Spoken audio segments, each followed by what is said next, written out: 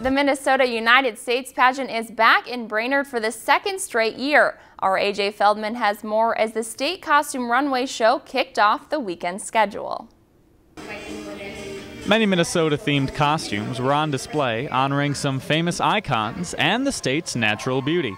It was both a chance to meet the contestants and the beginning of the end for last year's winners, who have had a busy 12 months volunteering and promoting their platforms. You don't think about it when you're competing, but after you get crowned, it's like a job pretty much. It's like you do volunteer activities, and throughout the summer it's like almost one every day, and a lot of people don't realize that. It's really representing a platform and being an ambassador and doing volunteer work throughout our entire state. So I'm a cancer survivor, and this year I've put my whole heart into volunteering more than I ever have before, whether it was TV, radio, the Hope Lodge hospitals and schools. After moving the pageant from St. Paul, it found a home in Brainerd and is being embraced by the public and local businesses. There is a really big pageant following here in Brainerd, and not a lot of people know about that.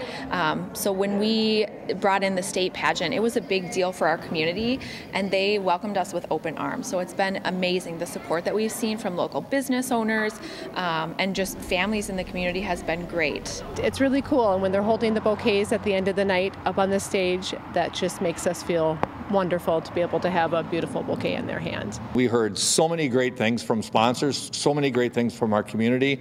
Thank you for bringing it to Brainerd. Thank you for this and thank you for that. Reporting in Brainerd, AJ Feldman, Lakeland News. 6 crowns will be handed out tomorrow night with 2 more on Sunday. You can find the full schedule on our website lptv.org. The winners will be heading to Orlando in June for the national competition. If you enjoyed this segment of Lakeland News, please consider making a tax-deductible contribution to Lakeland PBS.